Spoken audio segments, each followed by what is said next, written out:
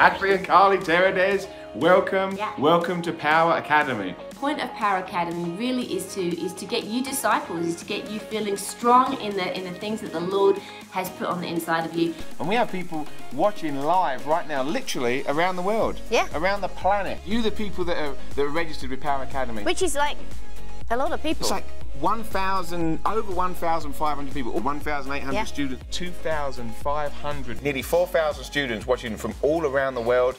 You never know. You never know when we're live or not.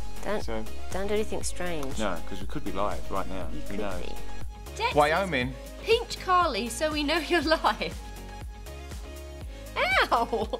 Maybe sometimes we can have guests on.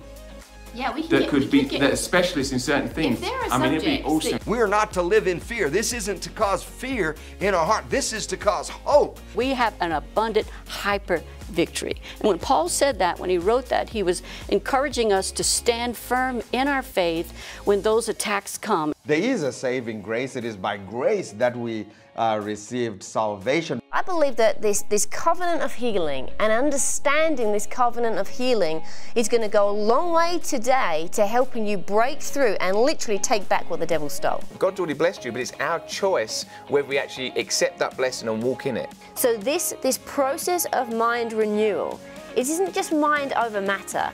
This is inviting the Spirit of God into our situation to allow the Word of God to change us from the inside out to the point where other people are going to see it.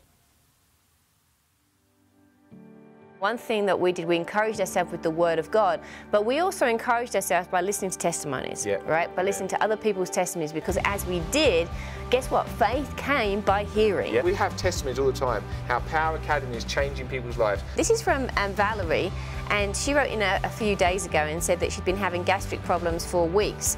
Right after eating, her stomach would burn and there'd be a lot of pain, and worse, she says.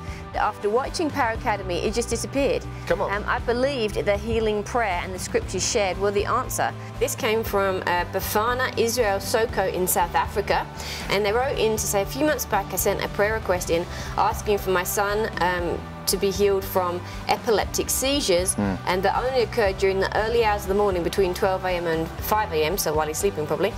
Shortly after, I'd received a response from Carlie and prayed that prayer with my son. My son has not had a seizure ever since then. God has healed my son from that affliction. Praise God, that's Isn't that awesome? Thank you, Jesus. Good stuff.